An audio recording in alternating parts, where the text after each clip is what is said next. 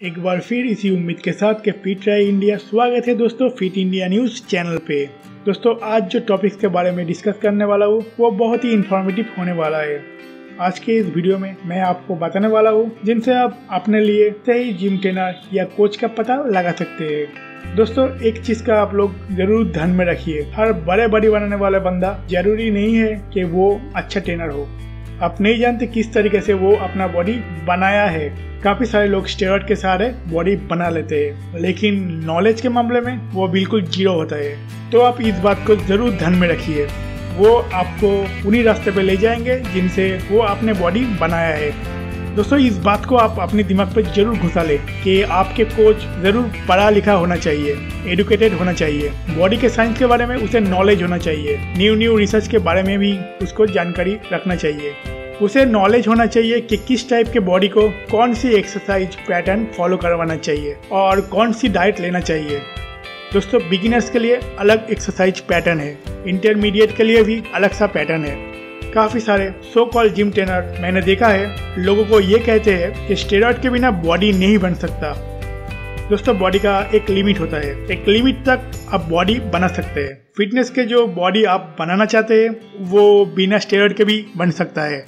अगर आपका कोच आपको स्टेरॉइड लेने की सलाह दे रहा है तो फिर आप समझ जाना कि वो सिर्फ अपने पैसा छाप रहा है। किसी भी जिम में अगर आप जाते हैं और देखते हैं कि मोटे लोग अलग अलग तरीके से क्रंचेस लगा रहे हैं तो आप समझ जाना कि वो कोच जो ये ट्रेनिंग करवा रहा है वो मूर्ख है या उसको कुछ भी नॉलेज नहीं है। दोस्तों मोटे लोगों का क्रंचेस लगाने से कोई फायदा नहीं होगा, उसका 1 इंच भी पेट नहीं कमेगा। क्रंचेस उन लोगों के लिए इफेक्टिव है जिनका बॉडी फैट परसेंटेज कम होता है या वो एब्स बनाने के नजदीक है।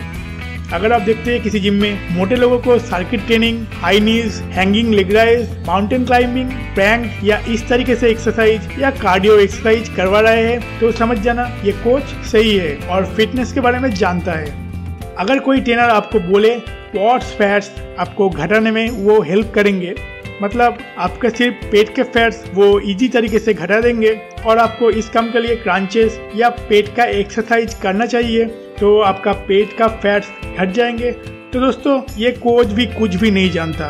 क्योंकि बॉडी फैट्स जब घटता है ना पूरे बॉडी से घटता है। मतलब अगर आपके आर्म्स में फैट है, फेस, लेग्स या चेस्ट में फैट है और पूरा बॉडी में फैट जहाँ भी है वो सब फैट्स घट जाएंगे। किसी भी एक जगह से फैट्स नहीं घटता। इस चीज को आप जरूर ध्यान में रखिए।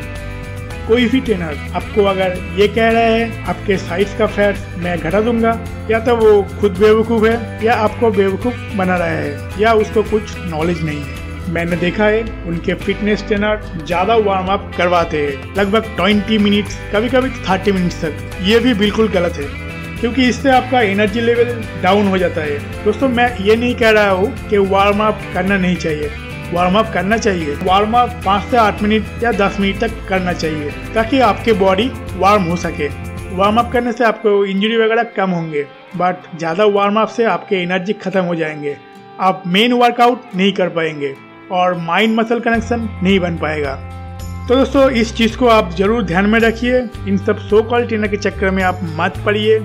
आजकल कितने सारे जिम खुल चुके हैं जिसमें कुछ लड़के हैं जो 2 से 3 महीने तक जिम करते हैं और अपना जिम ओपन कर लेते हैं। तो इन सब सो कॉल्ड ट्रेनर के चक्कर में आप मत पड़िए क्योंकि वो लोग आपके बॉडी को बनाने के बजाय बिगाड़ देंगे। अब इस वीडियो को फॉरवर्ड, शेयर, लाइक और कमेंट करने से काम नहीं चलेगा, उसका कोई फायदा भी नहीं है।